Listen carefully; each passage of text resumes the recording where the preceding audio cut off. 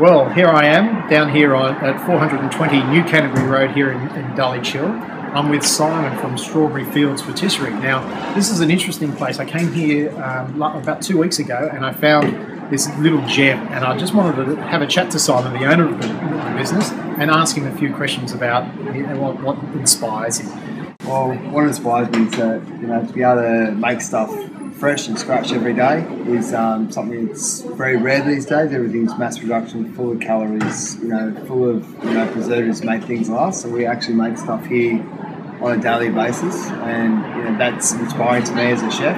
It's to work seasonal and work with fresh produce.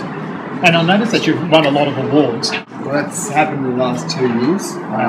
It's like 16 medals, and to get the Fine Food Awards, you have to actually make on site. You have to actually, use the ingredients that you say you're going to use, be able to break down your own recipes, and submit them to judges, and they can come past any time and check out the award-winning stuff and check to make sure you're actually making it. So, and Simon, what's your biggest selling pastry at the moment? Had to be the custard tart, world famous custard tart.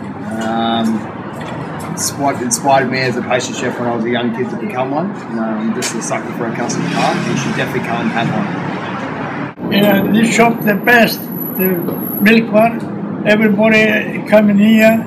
Beautiful shop. You have anything to drink and to eat. So how long have you lived here for? How long have you lived around this area for? And here? Yeah. 50 years. 50 years. There we are. Bye-bye. Bye, see you later.